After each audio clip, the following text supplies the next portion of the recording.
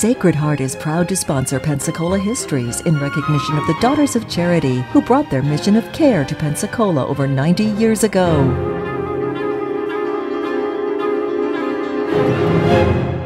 Hello and welcome to our continuing series of stories about Pensacola and some of its historical figures. And today we're going to talk about a very unique man in Pensacola's history, Stephen Russell Mallory. Now, Mallory got off in life, his start in life was very different. He was born not in the United States, but in Trinidad in 1812, a family of some means. He had a good education, part of which was undertaken in Mobile. And after a time, he became a practicing attorney and then became a part of the Federal Customs Service. And in that role, he, of course, was required to go from port to port making certain studies and pronouncements. And in part of his early life, he arrived here in Pensacola, and the story goes something like this. He and some other businessmen were discussing customs affairs down on the Palafox Pier, and along came a trio of very beautiful young ladies. Now, why they were on Pensacola or Palafox Pier, I don't know, but they were there. And one of these ladies was absolutely striking, and Mallory saw her, and his heart just collapsed. He thought, oh, I've got to meet this lady. And so he engineered an introduction, and young Angela Marino would have nothing to do with him. She was a very proper young lady, and without the proper functioning introduction, she would have nothing to do with him. But Mallory was smitten.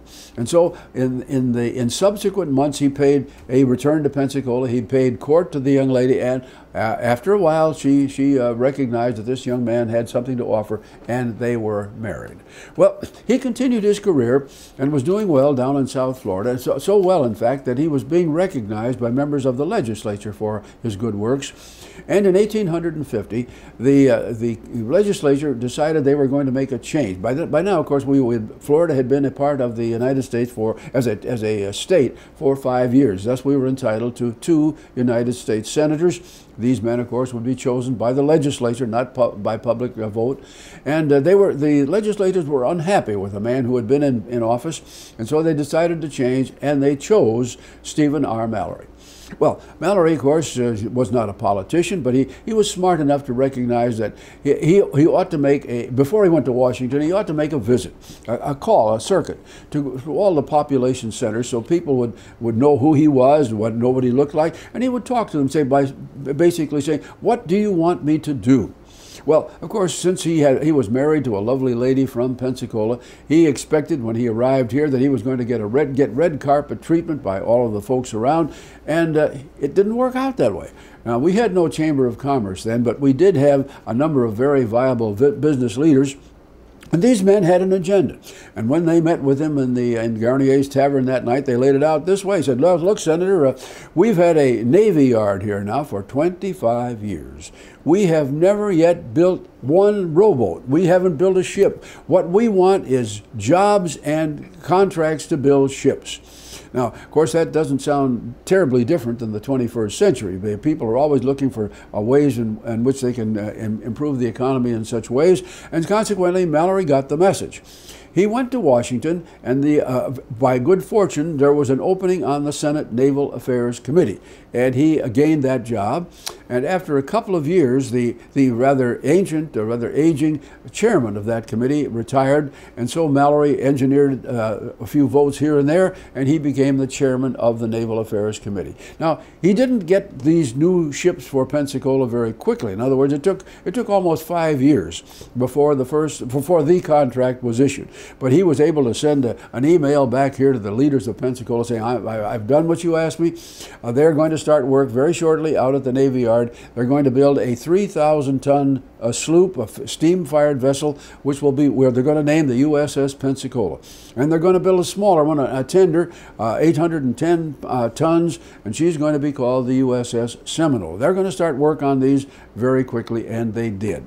So all through the 1850s, when the war clouds were developing over the land, Mr. Mallory was a part of the naval affairs operations of the Senate. So he became probably better acquainted than anyone in the Congress with what the naval operation of the country was all about. He knew where all of the pieces were, where all the things that were necessary. He knew where the leadership was. And so he was sitting in that position when Florida seceded from the Union early in 1861.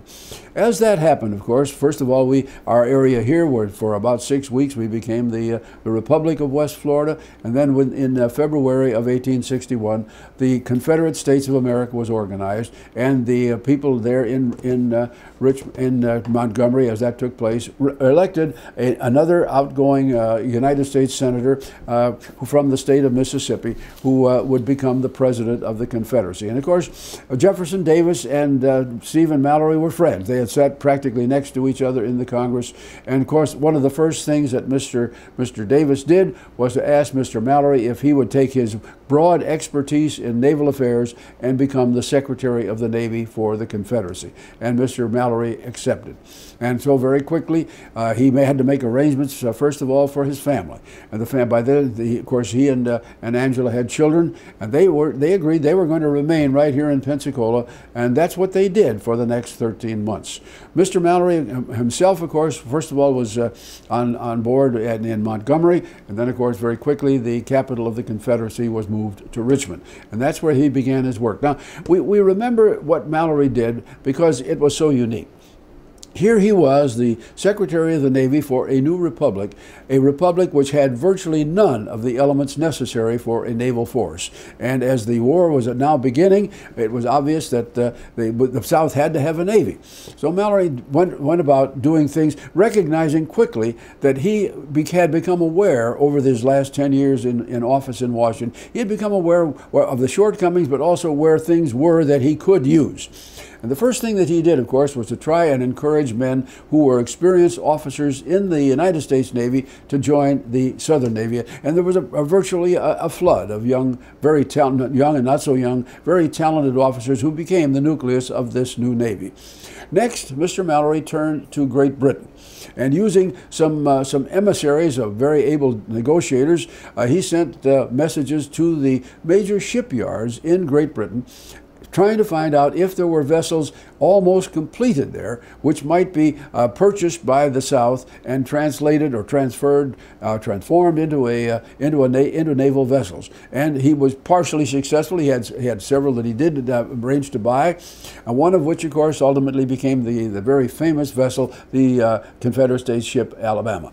But basically, he began to try to buy ships wherever he could, and he had a modest success at that.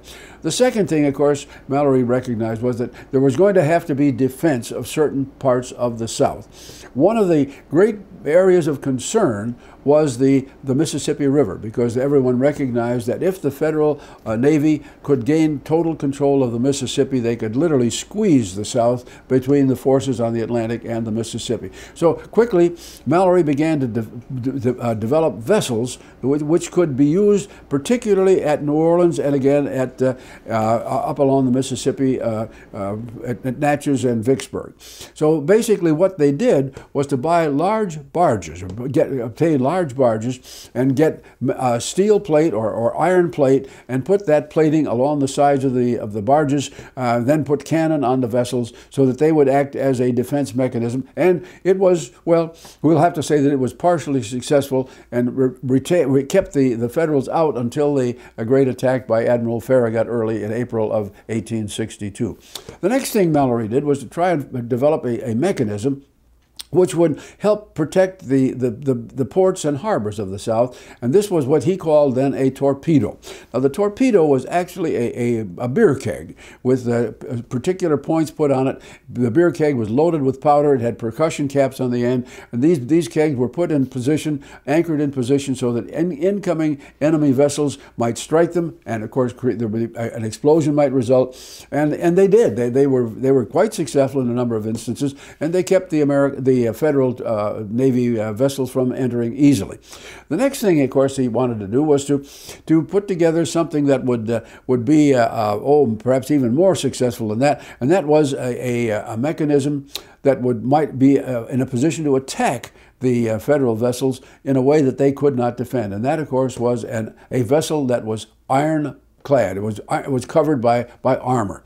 And so they took a former commercial vessel called the Virginia, and they plated it carefully with this, put on new cannon, and the Virginia was renamed the Merrimac, and consequently that vessel was sent forth in the port of Norfolk, attacking incoming Federal naval vessels, and the Merrimac was an immediate success. And of course, it just frightened the Federal Navy to death, because they had no idea, the people there had no idea how many of such vessels Mallory might have put together, and the iron-plated attack vessel certainly was superior to anything that could be put against it, and they were just worried to death. But then, of course, as everyone who has studied American history will remember, an inventor by the name of Erickson, working in the Brooklyn Navy Yard, came up with a much smaller type of vessel, but also ironclad, and it was called the Monitor. And they steamed the Monitor south, and in a classic battle in Norfolk Harbor, the Monitor and America bounced cannonballs off of one another for almost a full day,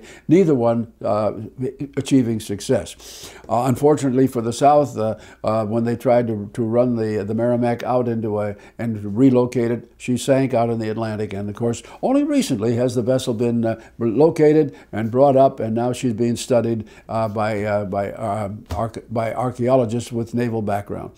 The other thing that of course the Mallory group put together was the submarine. The submarine was, well, they had made 3 efforts of. Now, and please understand, the idea of a submarine, a submersible, was not new. People had been looking at this sort of thing from Napoleon's time. Several others, particularly in New York State, had worked on this early on, and none of them had been successful. But in Pensacola, in Mobile, a group of people put together a vessel which was basically, it looked like sort of like a cigar. It was long enough to seat 8 men, each one of which each one of whom worked at a crank, and these men would be able to turn that crank, which in turn turned a shaft, which was hitched to a propeller, and that was the means of propulsion. The vessel had a periscope type arrangement on the back so that the steersman could see where they were going, and on the front they would attach one of these torpedoes as an explosive device. And the idea was to run the vessel through the water and ram into a wooden vessel ahead with the explosive on the end exploding. And this, of course, was to blow a hole in the wooden vessel. And they brought the vessel, which they called the Hunley. They took it on a flat car from Mobile, took it to Norfolk, and had 2 trials. And in both trials, the Hunley sank. They had just had 2 great misadventures. But on the 3rd attempt, with a new crew, of course, they had to have, the others had died. This 3rd crew was successful, and the vessel rammed against the Federal warship Housatonic, and she sank. Well, this was the kind of thing that Mallory did all through the war. He came up with innovation after innovation, which allowed the Southern Navy to be active and to have a degree of success. When the war ended, of course, Mr. Mallory was among the cabinet members as they retreated from Washington, from Richmond. They passed through the South. They finally dispersed after a final meeting at Washington, Georgia. Mr. Mallory was captured by Federal forces and put in prison in the North. It looked for a while like he might be tried for treason by the Hawks and the Congress, but President Johnson would not allow that. He pardoned Mr. Mallory. He came back to Pensacola, restored his home, went into legal practice here with a partner named Augustus Maxwell, and so served until his death in 1873. Mr. Mallory is buried in St. Michael's Cemetery, and it's kind of an unusual burial place because his followers make sure that every day there is a flag flying above his grave, and they alternate the flags. The American flag one day, the Confederate flag another. And so in that way today, it's worthy that we do recognize the contributions that this unique man made. He was one of the few people who served all through the Civil War in the cabinet. He did his best, and of course we remember him for all sorts of good things that he did otherwise. Stephen Russell Mallory, one of Pensacola's unique citizens.